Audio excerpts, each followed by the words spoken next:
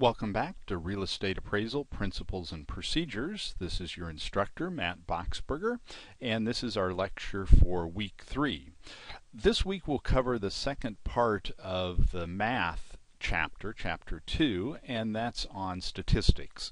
So I'll break the lecture into two parts. The first part, the bulk of the lecture, will be on the fundamentals of statistics. This is covered in the book starting on page 52, and this covers statistics as it would be used measuring anything, not just real estate. And so like last week, I'll also refer you to some other good online resources if this is new to you and you need some more review of the fundamentals. And again, like last week, I've got the slides and the summary from the publisher of the key points of the statistics part of chapter 2 if this is more familiar to you and you want to skip ahead or use those to just quickly review it. So let's get started then. With statistics, there's terminology that's used, and so we'll review that and talk about how that applies to the common types of statistical work we'll do. So let's start with the first three terms. When we're talking about statistics, it means we're taking a sample of something, a sample of the home prices that have sold in a neighborhood. And so variate is the name for an individual item, so an individual home sale price, an individual home size. Population is all of the variates in the group that you're sampling, and then aggregate is the sum or the total of all those variates, of all those numbers you gathered for the population that you're trying to measure and describe. And we'll see that used in an example here as we proceed on through. So random sampling is a key point here, because with statistics we want to provide an objective approach. So we'll measure a sample of the entire population, and we want to make sure that we're not measuring only a portion of the population, not just all the older houses or not just all the newer houses, that we get a sampling so that we represent the entire population with our sample. And so an important factor is that it's random. Another important factor is that we get a sufficiently large sample size to have some confidence in what we're measuring. In other words, if we've got a neighborhood and maybe we only get 2 or 3 sales, well, we don't know, are those unusually big houses because that's what's popular right now, or newer houses because they sell better. So we want to make sure that we get a large enough sample that we represent well the population that we're trying to measure and talk about, and that it's random, that it's not biased one way or the other, either because we knew it and we conscientiously made that selection, or that we didn't get a large enough sample size and so we accidentally didn't get a very random sample. Now, once you've got the data, a parameter is a number that describes the data you've got. It provides a summary. And so an example, and we'll see what these mean, is the mean and the median, and then there's the mode as well. And so we'll talk about those parameters that we will use to describe the data. And then here at the bottom of the page is that link to the Khan Academy lecture. And as I mentioned when I reviewed it, at the end he actually throws in a real estate example, which was a nice coincidence for us. So once we've got the data and we're confident that we've got a sufficient sample size and that it was randomly sampled, then we can organize it and describe it. And so there's two major categories of descriptive statistics. The first one is the measures of central tendency, which means how well is the data representative of the average, or in an ideal world, say that all those numbers would be the same, and so there would be no variation. They'd all be right at the actual number we're measuring. But in the real world, there'll be some dispersion for whatever reasons. A number may be above or below whatever that true value is we're measuring, and so how well those congregate around that central tendency is what's measured by the parameters we talk about here. The mean is the average. It's the sum of all those variates, of all the individual measurements you made, divided by the number of variates, and we've got an example down there. And then the second term I want to describe that's fairly easy to pick out is the mode, which means the most frequently occurring variate. And as you can imagine, depending on your sample, you could have multiple modes, so there could be multiple results that appear the same number of times. So I give a simple example there at the bottom. Say that we've got this sample, $10, $10, $20, $30, $40, and $50. You can see that's fairly dispersed, so it's not well congregated around the center, but we can still make some measurements about it. You'd start with the sum, or the aggregate that's adding up each of those numbers individually, and that's 160. And then you could calculate the mean by taking 160 divided by the number of samples, that's 6, and so the mean is 26.7. It's actually 26.66666, and we round it there to one decimal point. So the mean is 26.7, which you can see fits pretty well in the middle of those numbers. Now the mode is 10.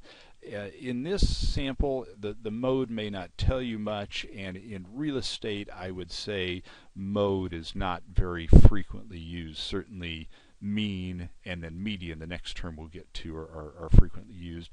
Mode, I mean, an example I could think of is if you had a new development of townhomes and all were essentially identical, same view, same location, same size, and a number of sales.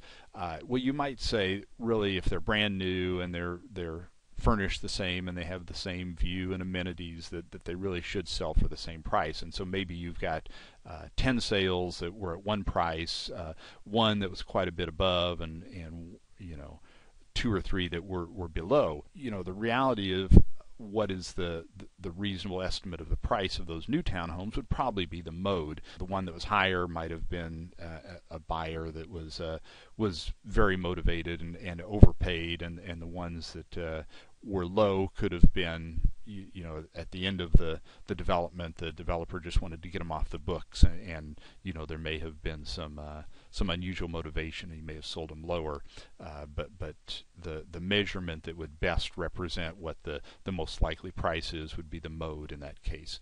Now the mean and the median are probably going to be pretty close as well, but again, this is an example of making sure you understand what you're measuring, and that you pick the best tool to statistically represent that. So we've covered mean and mode for this sample that you can see at the bottom of the page, and then median is the third key term that measures this central tendency. And so on the next slide you can see the definition.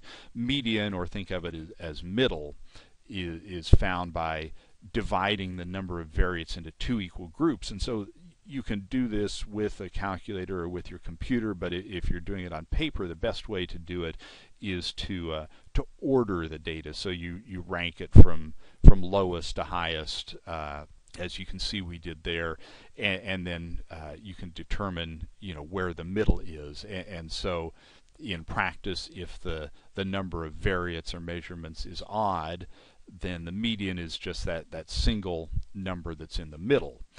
If it's even, like our sample below, then the median is the average or the mean of the two that are right in the middle there. So in our sample, 20 and 30 are in the middle. There's 2 lower and 2 higher, and so the average of 20 and 30 is 25. So for this sample, you can say that the median is 25, and then you recall from the previous slide that the mean or the average is 26.7, and the mode is 10. And so what you could say is if the median, the middle, is 25, but the mean is a bit above that, then the sample may be weighted towards the larger number, towards the higher value sales there. So again, you have to be careful that you understand what the statistics tell you and how you interpret them. So those are the key, those 3, mean, median, and mode, are the key measures of central tendency. And then the next category of statistics is what they call the measures of dispersion. And so I say this is how tight is the data. I talked earlier about how well they're clustered around the central number or the average number. And so there are statistics you can use to describe that, how dispersed is the data. And so you see those here. The range is the measure of the difference. So what's the difference between the lowest number and the highest number for this population that you've measured? So that's range. In other words, the highest minus the lowest would give you the range. So in our example, that would have been 60 minus 10, or 50 for the range of that data. Deviation is a measure of how widely those individual measurements or variates vary from that midpoint. And there's 2 types of deviation. Standard deviation, which you may have heard of, is the more common one. But there's the average or mean deviation, and that's just a measure of the average of how far each of those individual variates or numbers is from the mean, from the middle of the average of the population. So the difference there is pretty subtle and not something we're going to need to get into in this course. The average deviation can work better if you've got a non-normal distribution. We'll see what that means in a minute, where standard deviation works best if it's a typical normal distribution.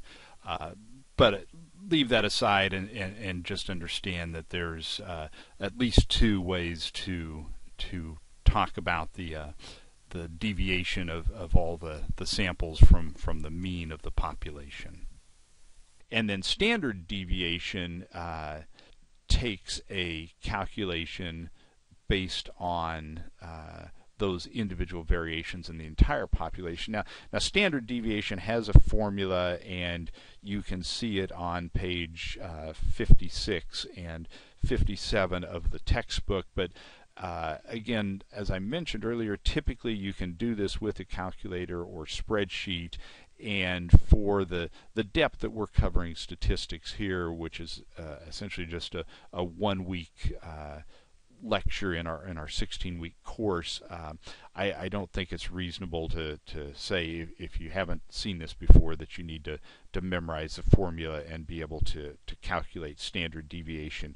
You can look at it in the book and see how it's used there, and the average and the standard deviation calculated for an example in the book. But I'm not going to require you to have the formula memorized. I will tell you, when I took the real estate appraiser licensing test, the general certified general license, there was a question where you had to recognize that the formula that was shown was the one for standard deviation. So I think being familiar with it at that level is sufficient. So here's a picture of a normal distribution and a bell curve. Now when you're measuring data and you get to these descriptions of dispersion, they talk about a normal curve, a normal curve, and you can see a picture of it there. So you find a normal distribution, this bell curve, in a lot of examples in nature. This example I pulled up happens to be IQ, but you could find that with height, weight, a lot of different things that you can measure. Now, as we'll see, that's not always the case that you'll have this normal distribution, but when you do, then you can say some things about it that if 100, as you can see on this example, is your mean and median and mode, you see 68% on the top there and 34% on each side. That measure standard deviation would say that 68% of the population and would fall within one standard deviation, within plus or minus one standard deviation of the mean. 34% on each side, and then below that 95% would fall within two standard deviations.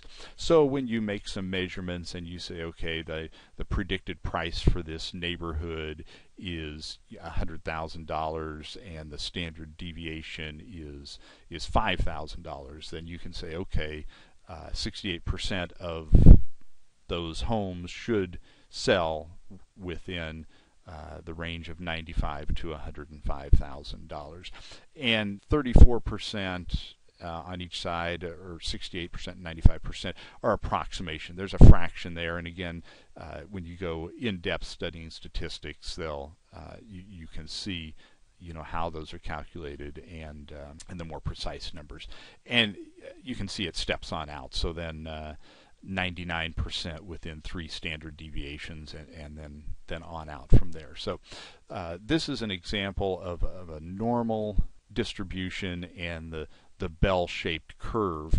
I would say that in real estate and in a number of other things, you won't have a perfectly bell-shaped curve. Within a neighborhood, no home will sell for less than $0, but certainly a home could sell for 10 million. So you could have one that's or a few that are outliers that are way out to the right, but to the left, the minimum is obviously bounded. So you won't find a perfect standard normal distribution, but you may find close to that. So now, once you've measured the data, we saw the bell-shaped curve there, but there's different ways to present it and different ways used in real estate reports. A line graph is what we saw on the previous page, where it's a smooth, continuous line. The next two, bar chart and histogram, are related. A bar chart is typically used for individual items, the number of two-bedroom homes, the number of three-bedroom homes, the number of four-bedroom homes, where each is a distinct category. A histogram is what you see at the bottom of this slide, and typically those bars, if you will be touching each other, and that's typically used where you're measuring a population. So you're measuring the same thing. You're not differentiating two-bedroom from three-bedroom. You're measuring the price and showing here graphically how many sold at each price. Now, another term they throw in that contrasts with the normal distribution is a skewed distribution, or skewness, and the definition there is the measure of how symmetrical it is. So as I said, the chart at the bottom of this slide is a histogram, and it is skewed to the right. And again, that was kind of the example I was talking about before, where you'd probably have a few homes that may sell for a lot more than the majority of the homes in the neighborhood. And so you can see an example of that. And in the book, it shows some more on pages 58 and 59 in terms of these types of presentations and what they look like, and an example as well of that normal distribution that we looked at before.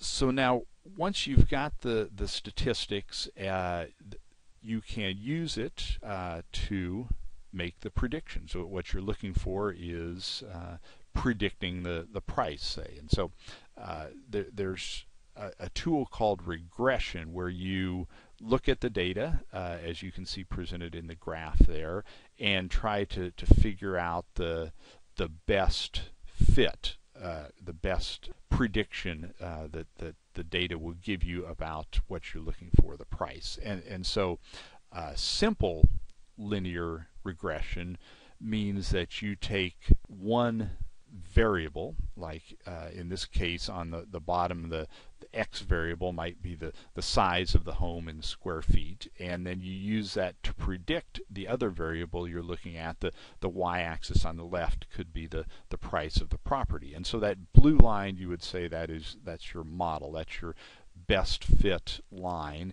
And so you could use that and look along the bottom and say, okay, for a house of this size, I'll go up and see where the blue line is at, and read across to the left to the y-axis to look at the value that's predicted. The other key piece here is that word linear regression, meaning it's a straight line. So what you're looking for really does follow a straight line. You would assume that with price and size of the home in square feet, that it should. The more square feet, the higher the price, and that's what you see here. But there's other variables, date of sale probably being the most common one, where it's not linear. Now, for a short time period, you might say that it's approximately linear. So if you've got homes from that sold 3 months ago, and you're looking at a home today, and you'd say the market has been fairly steadily increasing over the last 3 months, then you can approximate that. You can say it looks like prices are going up a 0.5% per month in the market overall, and use that. But if you're in the middle of a point where the market has turned down over the period you're measuring, then you can't say, well, okay, it's going up, and so I'll estimate it going up or going down. That you'll estimate going down because you had some inflection point or a change in the market. So in that case, it would not be appropriate to try to use the linear regression model to measure and predict what the price would be today based on a trend over time. So again, you have to be aware of what you're measuring or what you're trying to model, and make sure that the tools you're using actually fit that. So the simple linear regression you can do with a chart here. There's simple formulas, if you will. The next category is what's called multiple linear regression. And that says we want to predict the price, for example, but we're not just going to look at the size of the home. We'll look at the number of bedrooms, the number of bathrooms, maybe some measurement for the view and for the age. All of those factors that in the real world do go into a buyer's decision-making process. And so it says in the definition here, allows you to make subtle predictions about the market and using the appropriate software. Excel will do that. There's dedicated software. I posted an example on our web page in this week's folder of a tool that's called the CVR, Collateral Valuation Report, that I use that makes use of this multiple linear regression tool. And again, I've got a couple of links here that go into some more detail, and again, summarized down there at the bottom, that you'd still have this model where Y typically is the predicted price, and that's what you're looking for, but that there'll be multiple X values, and that each of those would be weighted differently based on what the model shows you. Now, again, what you have to be careful of is understanding what the model is doing, and I'll talk in a little more detail about an example of that next, but sometimes these factors overlap, as you can imagine. The number of bedrooms is probably going to correlate with the total size of the home, and so you might have value based on the number of bedrooms, but that also takes into account the size of the home, and so the model isn't necessarily perfect and may not necessarily reflect what an actual buyer is thinking, but based on the data you've got, it's saying this is the way to make the best fit line, to make the best prediction based on the data you have. So now I want to conclude with just a little bit of discussion about the risks that I had alluded to when using statistics. And again, this is risks that you could inadvertently fall into, or risks that you have to be aware of to make sure if you're looking at a statistical analysis that it's that it really is portraying what it claims to portray in an accurate manner. So the first risk I talk about there is small sample size, and I alluded to this earlier. Normally you want 30 or more variates to get a good sized sample, and to say that you've measured the population well, and that if there's one or two that are unusual or not particularly representative, that those don't have undue weight on the results you've got, and that hopefully if those one or two are unusual, that they may in fact balance each other out, one being particularly good, one being particularly bad, or things like that. And then we talked about standard deviation and how well that can predict on the normal curve, of the measurements you make, how many will fall within that range, that 68%. And so you have to be careful. I use the term signal noise ratio here. So how much is the signal, the actual value you're getting, and how much is noise, just kind of the static that's going on. And I say here, especially with many unmeasured or unmeasurable variables.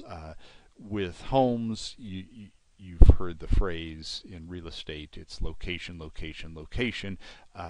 No home is going to have an identical location, within even a new development of townhomes or condos. There'll be some that have a better view than the others, some that are closer to the street or noise than the others, and so you may or may not be able to recognize and measure those, and so you may have some of those factors playing in to the results you've got.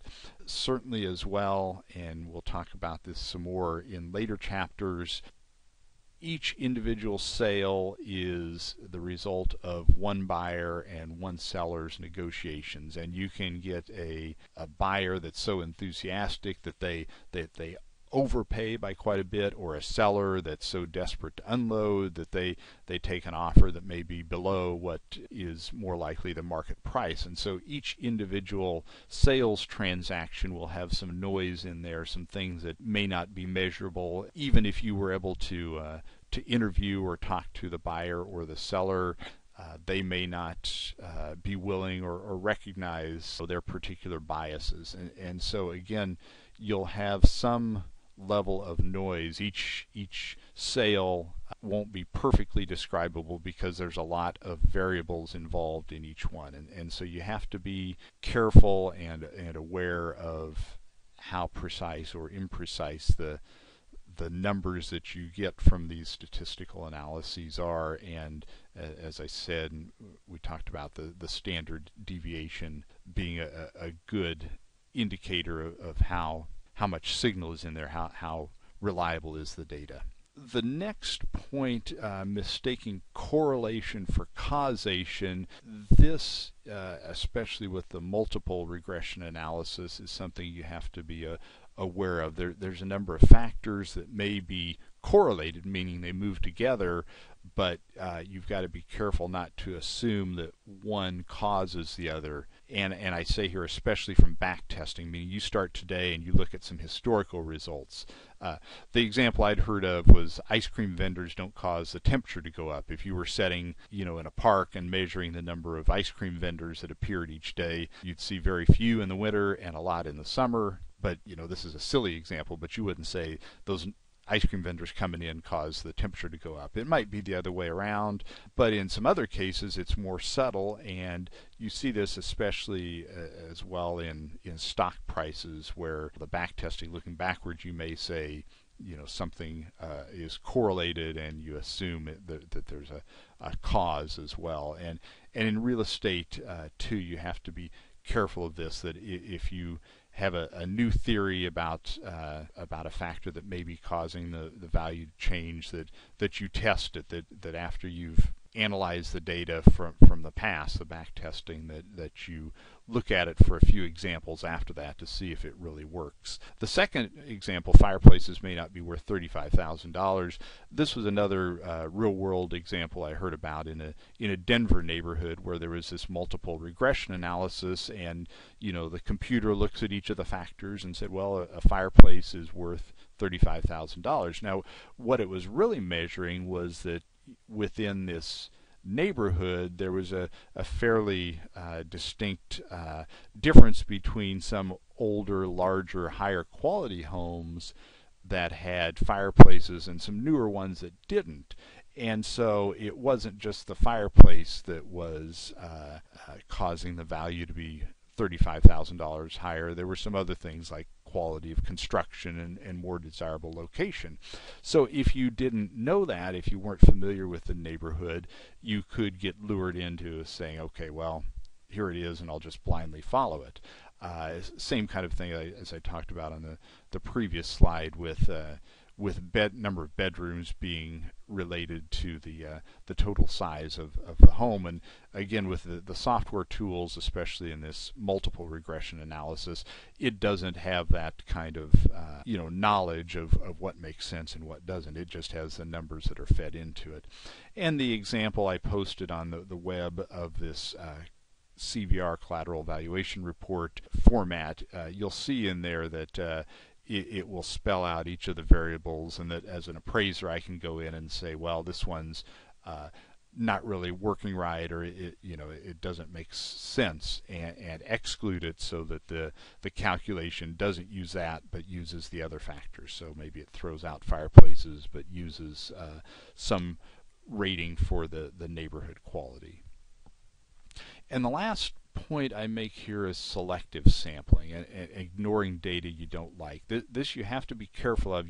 If you go in with an idea that you're looking for a particular number, it can cause you a bias and say, well, I'm going to exclude these sales, and you've got to be careful with that. I mean, you can explain but not exclude, I think would be the way I'd phrase it. That if there really was something unusual in a sale that makes it not a representative sample, you can report it and say it was excluded because it was condemned or red tagged, and that wasn't apparent when I initially sampled it. So that also gives your reader or the user more confidence that, hey, the data's out there if they look at it, but that the knowledge you've got, you were able to say this really isn't a representative sample, and so because of that, we'll leave that out of the analysis that you perform. So with that, we conclude week 3's lecture, and I'll look forward to seeing your posts on the discussion forum online, where we talk about conceiving of a neighborhood where the statistical data or the typical kind of statistical measurements may not paint the whole picture. And so with your knowledge now of the statistics that we've covered, hopefully you'll be able to see and come up with an example where that might be the case. Thanks.